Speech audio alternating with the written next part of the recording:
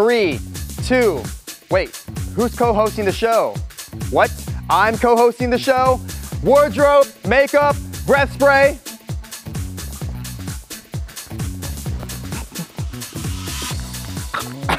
I'm Ralph Garcia. Don't change that channel. It's gonna be a great day, SA. Live from Ken's 5, this is Great Day SA with your host, Bridget Smith, featuring Eileen Tevis, Paul Morellis with weather, and Natalie Tejeda.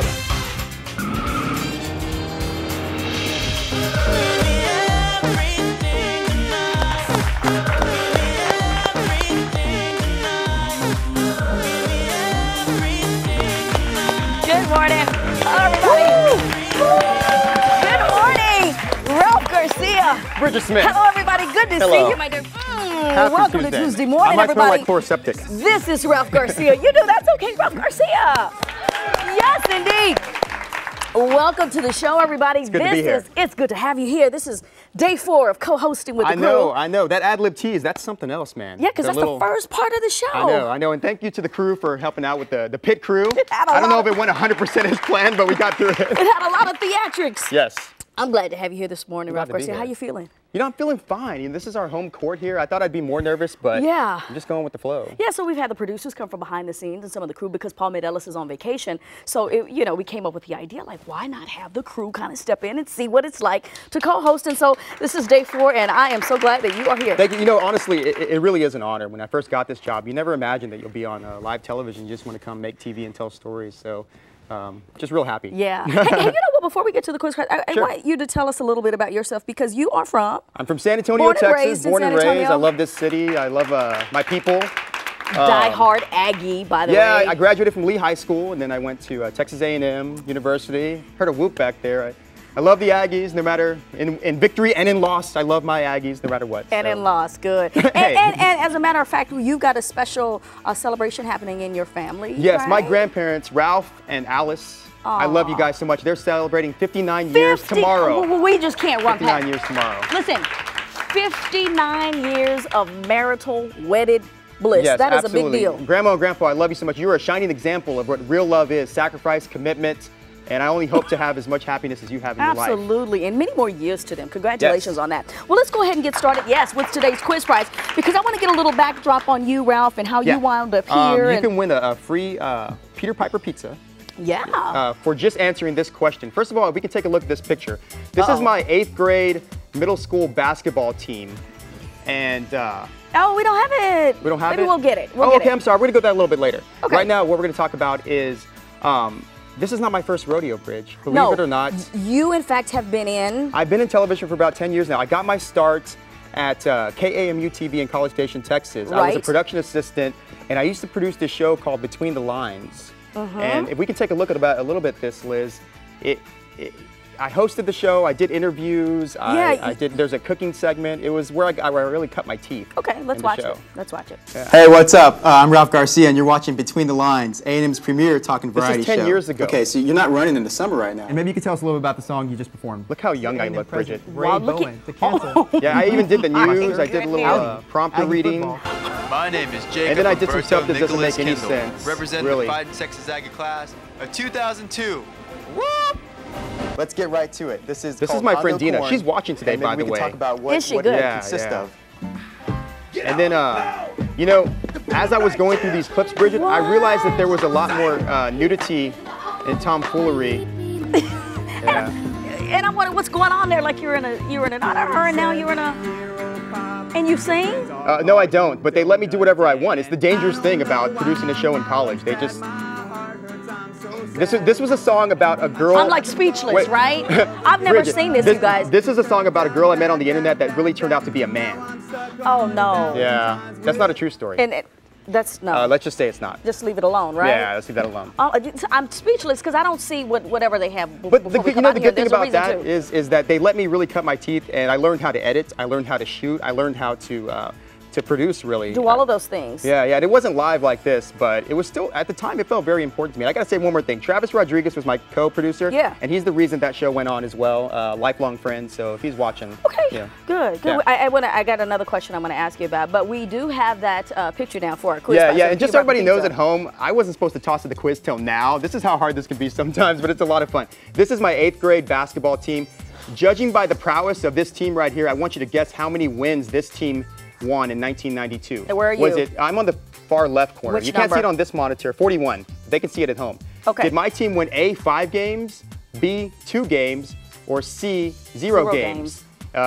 Call and give us the correct answer. You're going to win a pizza from Peter Piper. Just randomly, we hope somebody knows that. 946-GDSA. Yeah, you got 3 guesses, so. Yeah. Okay, so a funny thing I learned when I was out to lunch with you last week was that you said to me, you said, I've worked in TV, you've been a producer at other places, and you said, Bridget, this job here at GDSA, I've never had so many injuries.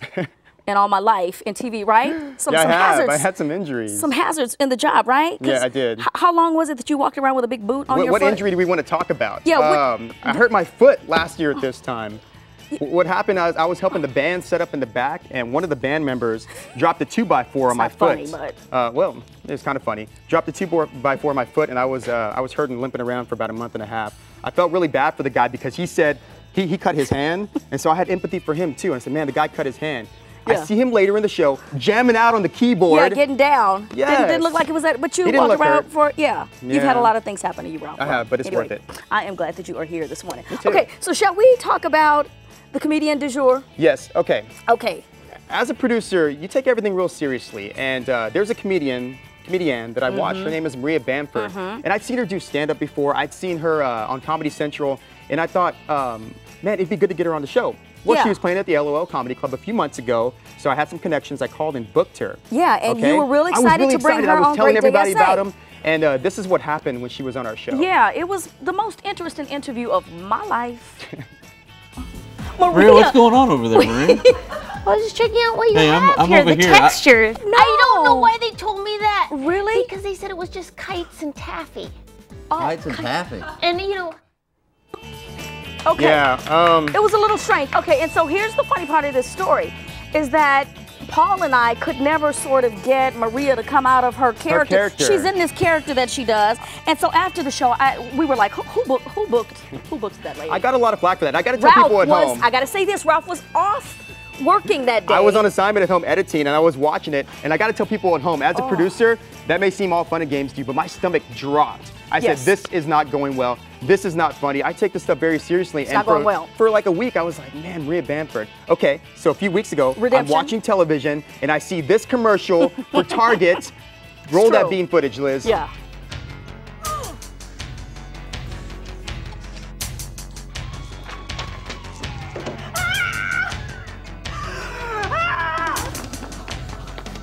You will win this. Faster, faster.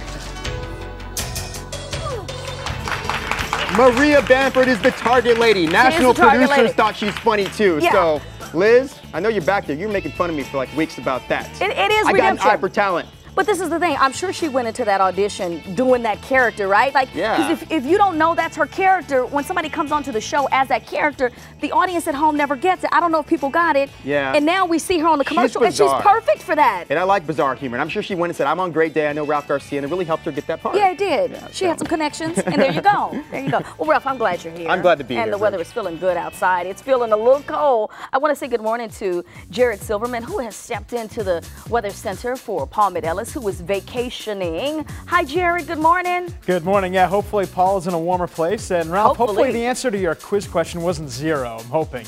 Hope you guys won something. We'll have to see. We will see. You know, we are expecting a freeze. We didn't get one here for this morning, but we are expecting a few freezes all over the upcoming forecast. 35 now downtown. All these temperatures, currents, and very close to our overnight lows. Light freeze in the hill country. We still can't get rid of the clouds just yet, but I think at the tail end of the day and this evening, they will finally go away. No surprise that we've had this surge of cold air. Look at the entire western half of the United States. Denver at 9, 2 for Pierre. Both of those areas were below 0 just a few hours ago. ago. So, of course, that cold Canadian air seeps on down here and gives us another unseasonably cold forecast, only a high of 48, and it will become breezy from time to time, kind of another gray day. And if you live in San Antonio, prepare the 3 Ps because we do have a light freeze. And especially in the hill country, that's going to be a hard freeze the next few nights. Temperatures in the 20s, and then Saturday, Sunday, and Monday we'll work a couple of rain chances back in, but it definitely looks like winter has a nice firm grip on us for at least the next several days. Okay, Jared. Well, that's good to know. Ooh, cold, Man, it's going to be cold, but it's about yeah. that time of year. You know, maybe we'll get a white Christmas this year, Jared. It's I've been possible. waiting, what was it, 84 last time it snowed in San Antonio? I've been waiting my whole life. Yeah, I know. A lot of people keep saying that. You know, the last 2 days in a row, today and yesterday, they had snow all over the northern half of the state. Jealous. Dallas had a little bit of snow, too, so you can never rule it out. We might get it. We might be due. All right. Fantastic, Jared. Thank you so much. Okay, any Aggies news you want to bring to us? Any Aggie news? Yeah. Well, we're searching for a new coach, but I don't have any inside info on that Okay, yet. I was just wondering, because anytime any Aggies information comes across in our newsroom, Jared, you know, because this is the thing, Jared, I was telling you, Ralph is the only guy really in our office, so he's surrounded by women all day. So while we're talking about what's going on with the Kardashians or lipstick, Ralph then has to go to other departments to talk to men about sports and get some of that testosterone. I got to go back, find right? a guy when I got some sports news, but I will tell you this, I know a lot about shoes. I know that lipsticks don't have flavor, they have shades. The things you learn working with women. Yes, this is true. Yes, Ralph. Hey, listen, I believe we've got a caller who's going to take a stab at that question about your 8th grade basketball team, and it is Gennaro. I love that name. Good morning, Gennaro.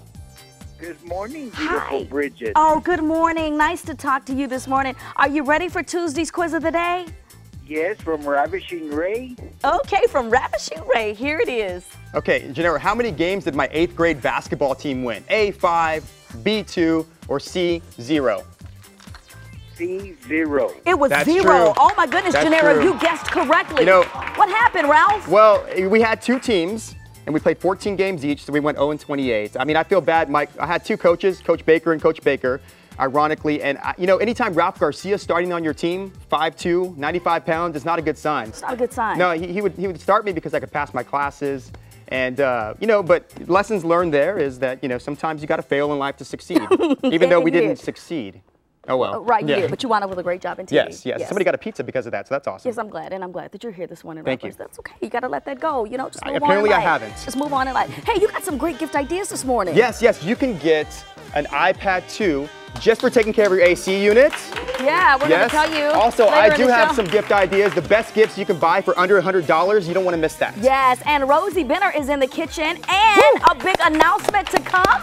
And later in the show, we're going to tell you how just listening to the radio can change the lives of some people right here in San Antonio. You want to do that around a holiday. It's about giving. Hey, Ralph Garcia is here, everybody. Stay with us. We'll be right back.